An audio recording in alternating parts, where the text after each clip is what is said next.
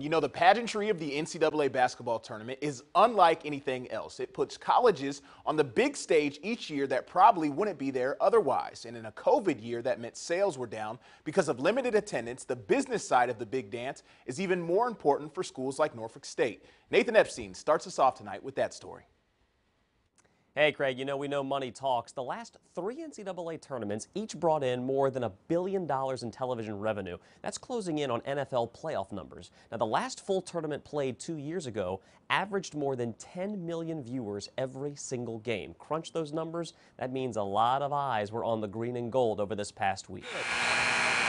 Norfolk State survives. That kind of exposure has deep impact on a university. Over 7 million people were tuned in at any time when Norfolk State beat Appalachian State for just their second ever NCAA tournament win. We've seen numbers in our hits, in our social media, our Instagrams, our Twitter feeds, as well as the unique visitors that actually visited our website.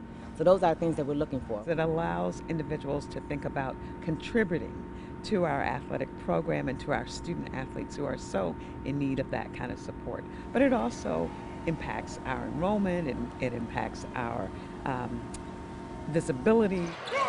And what does the future hold for head man Robert Jones, whose team is the first in school history to win a MEAC regular season and tournament title? I'm committed to being at Norfolk State. I think that we could do some special things here. Rumor has it Jones has received some attention from other programs, maybe trying to lure him away. As far as any other rumors about jobs or anything like that, as of right now, they're just rumors. Adams, Gaston, and Webb would both like to see Jones stick around.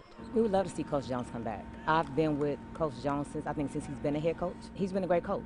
He's been great for the university, great for the student athletes, and he's been a consistent coach. We really are committed to ensuring that he has every opportunity to be here. And Jones wrapped up his 8th season as the head man. His teams have now won the MEAC regular season title 2 out of his last 3 years. NSU would love to keep him around.